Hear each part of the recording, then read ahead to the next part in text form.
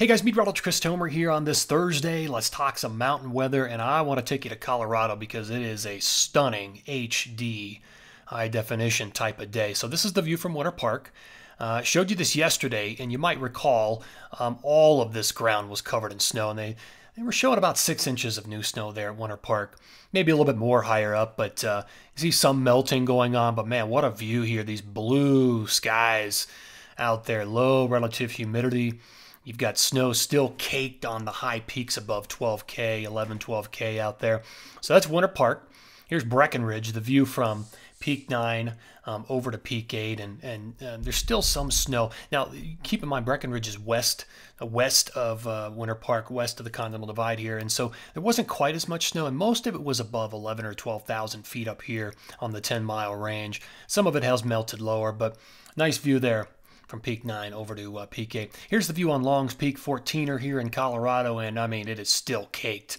I think I was guessing 8 to 10 inches, maybe more in a couple of spots, but that's not going anywhere. Some of the lower elevation snow, like Mount Lady Washington over here, down the trail, will probably melt off in the coming days because we've got some dry weather here for a couple of days, but then it's going to change. Here's the view on radar across the west. I mean, talk about a beautiful day over Idaho, Montana, Wyoming, Colorado, Utah. The action is down here with remnant. It's the same thing. It's this remnant tropical low that is moving at snail's pace, and it's kind of moving back and forth over the last 3 to 5 days. Let me take you in closer.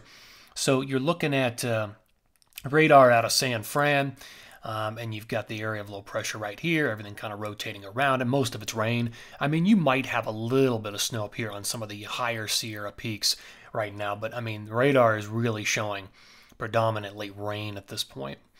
Okay, let me just briefly talk about my bullet points here, and then we'll move into the forecast of this. So that tropical area, that remnant, continues to meander. Now, this is really the bottom line for this. The biggest thing I can bring to the table in this update is that the end of the month into early October does look more active. I think we'll have 1, maybe even 2 storm systems that hit the west coast and then throw some of that energy and moisture into the interior, into the Intermountain West. Here are your best odds of snow for Colorado, Utah, Wyoming, Montana, and BC. And notice the dates extend out. There's a little bit of precip on 9/26 from that remnant, believe it or not, from that remnant area of tropical low pressure. And that would be the case for Colorado, Utah. Then at the end of the month, you can see some of these dates, 9/28, 29, 30, into the early days of October. It's much more active in those areas. Let me just briefly take you to the water vapor satellite imagery. Now, this is current. And so when you're looking at this, you're looking at moisture in the mid-levels of the atmosphere. All of this orange and red stuff, this is all dry air. There's our remnant low, and you can see some of the whites. That's going to be your moisture. You can see some of the whites and blues out here. That's where your action is, and so that's what we're seeing right now. I mean, look at all of this dry air across the Intermountain West. That is really dry, and that's why the weather's so nice in Colorado, Utah, Wyoming, Idaho, Montana. I mean, it's just high and dry in most of those areas. So, you know, we talked a little bit about the water vapor. I want to show you what the forecast water vapor satellite imagery will look like here in the future. So we'll start this today at about lunchtime. Now, it's the same concept as what I was talking about. So your dry air on this is going to be in these oranges and these reds, these black colors. That's all dry air. Your moisture's in the whites, these oranges, these yellows, these greens. That's where your moisture's at. That's the higher cloud tops.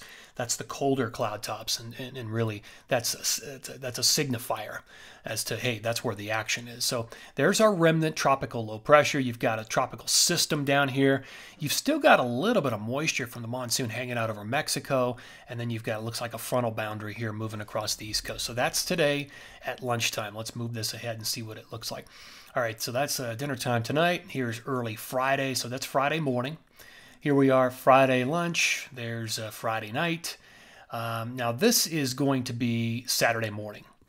So let me point out a couple of features. There's our remnant tropical low. Look what it's doing. It's slowly moving towards the Four Corners, and that's going to throw a little bit of moisture into the Four Corners. So parts of Colorado, parts of Utah, Potentially Arizona, New Mexico might get a little bit of moisture out of this. And then what else do we got? So there's some, look at that. Look at that boundary right there. That front, totally dry here. And there's a lot of moisture right along this front. Look at what's happening down in the Caribbean here. You've got something trying to develop right here and then a more organized area over there. So that could potentially end up being a very interesting scenario. Let's move this ahead. All right, there's lunchtime Saturday. Here we are, late Saturday. Okay, here's Sunday morning.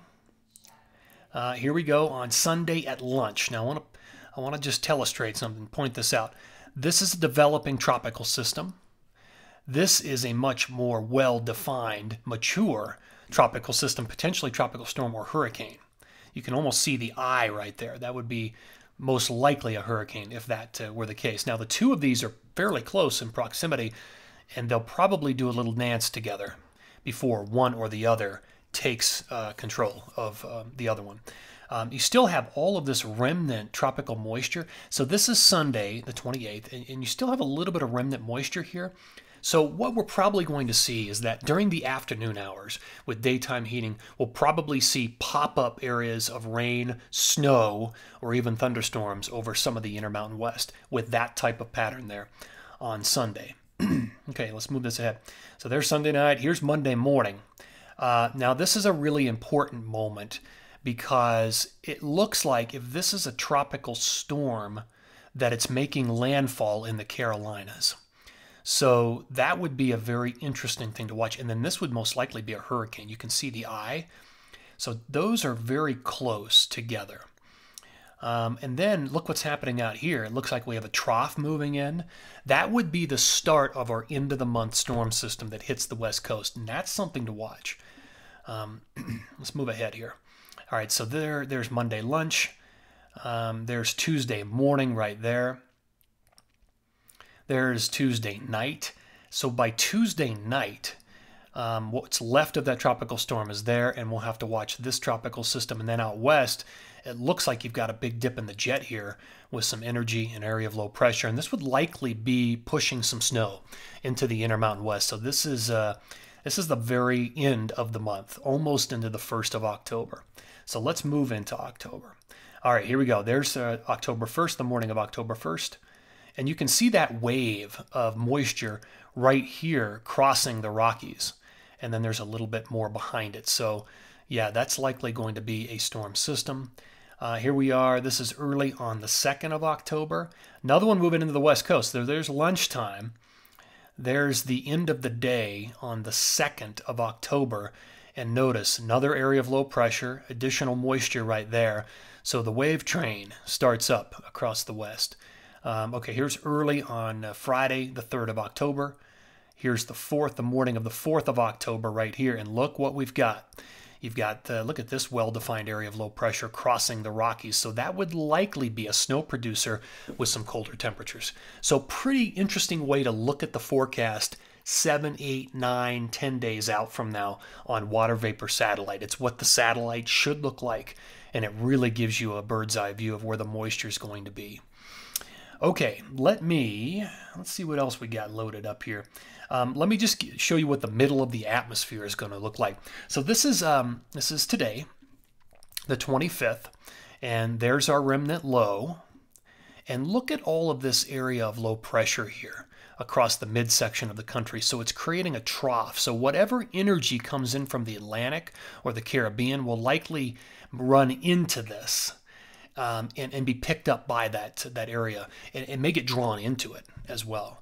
So that's why some of that tropical energy is going to move in there, because look what happens. By Monday the 29th, you've got two areas, and it's what I showed you on that water vapor satellite.